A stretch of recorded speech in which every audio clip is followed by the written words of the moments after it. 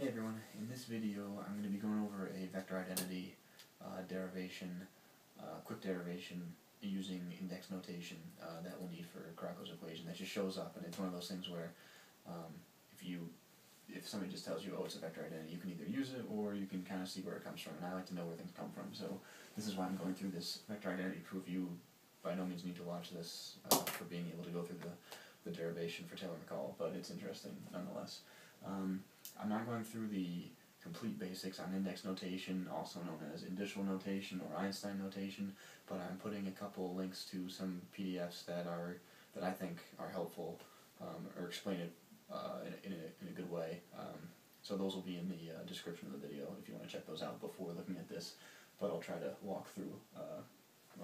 It. Here is the vector identity that we're trying to prove. So I'm going to prove from both sides instead of just starting from one side and going through the whole derivation and then backing out what these are.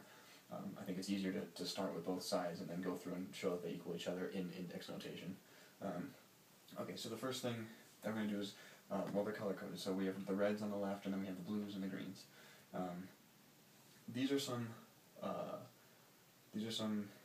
words or search terms that you can look up that I'll be either saying or they'll look familiar to you if you read through any of these PDFs that I put up. So like the summation rule, the dummy index, free index, Levi-Civita, if I'm pronouncing that correctly, and the Crocco delta. So to get started here, we have a cross product of the velocity, a velocity crossed with the curl of the velocity.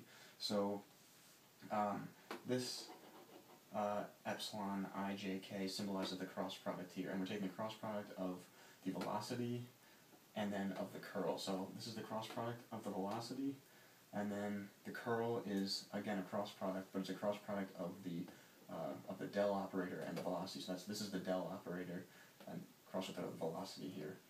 Okay, so the j corresponds to the second term here in the epsilon, and the k in the first k here corresponds to this k here. And what you get with the cross product of the jk here is you end up getting the I direction. If some of this is confusing, which it will be because I haven't gone through the basics, again, look at the PDFs to get a more substantial look at what this all means. And then on this side we have pretty much a dot product. So if you have a dot product, you use this repeated index, so I'm using j's here. It doesn't matter what you can use whatever letters you want, but for the dot product we have vj times vj, that gives us the v squared here over 2, and then this is again, like here, this del di is the notation for the del operator. And then in the green here we have the velocity, and with the dot product, like I was saying here with the dot product, the indices are the same, so we're dotting the velocity and the del operator, so those are both going to have the same index, and then the velocity here is going to have a new index j, so this is going to be vi di vj. Okay, this one we leave alone until the end. We don't change that. That's the final, so don't worry about this anymore. Okay, here I'm just moving this operator out here. So now I have epsilon ijk, epsilon klm, and then this is now moved over here. So we have vj dl vm. This one I just took essentially a chain rule kind of operation here, and so we have 1/2, and then vj, one of these vj's comes out, then we have di vj, and then the same thing here. It ends up being the same thing, and then again this stays the same. Now what I did here is I used this cyclic rule. So what you can do is you can move the k to the front. We need to get the k to the front to match up with this k.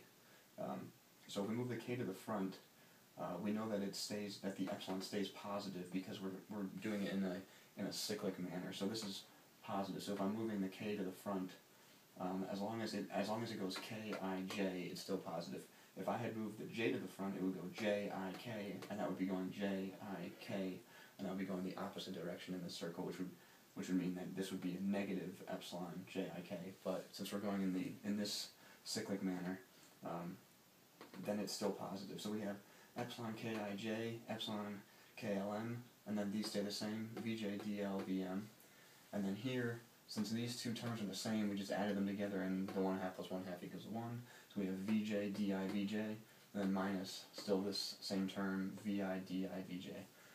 Again, now, well, this one stayed constant, this one's now going to stay constant again, so we're only focused on the left-hand side now. Okay, so one of the properties of these are the Levi-Civita terms for the cross product, and then there's a proof, or theorem, that puts it in terms of Kronecker deltas, which are these, like dels. I know I call like everything del essentially, but you know, you can see what they are.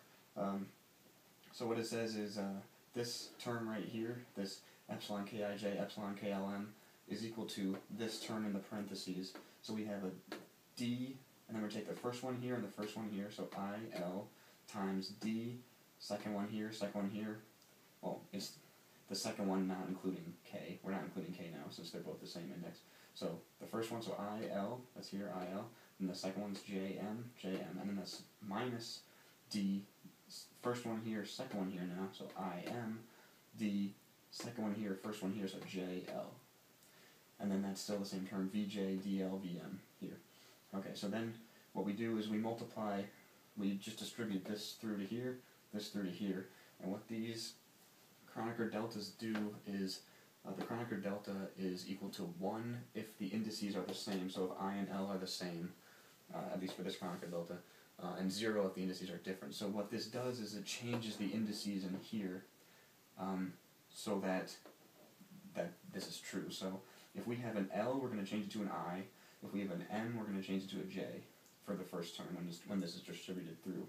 So if you look at the J was already a J, so we keep that, so that's Vj. DL, L changes to an I, so we change the D to an I, from an L to an I, and then the M changes from an M to a J, so we get Vj. For the second term we do the same thing, so we're just distributing this through to this term. So we have, if it's an M it becomes an I, if it's an L it becomes a J. So the J here is already a J, so that's Vj. This L becomes a J, so that's Dj. And then this M becomes an I, so it's Vi.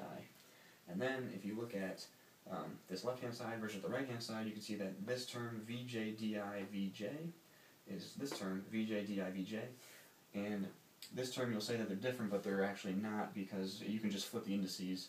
It doesn't matter.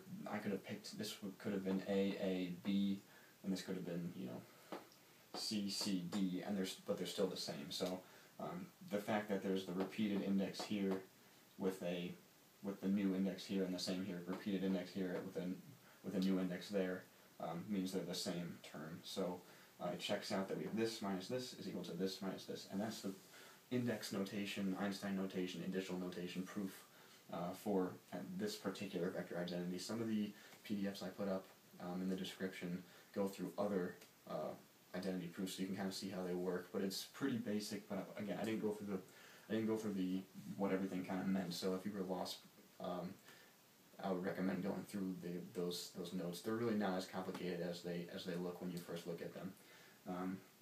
Okay, so now with this knowledge, we can finally get to the derivation of Crocco's theorem, so that we can continue with our full derivation of the Taylor-Maccoll. Thanks for watching.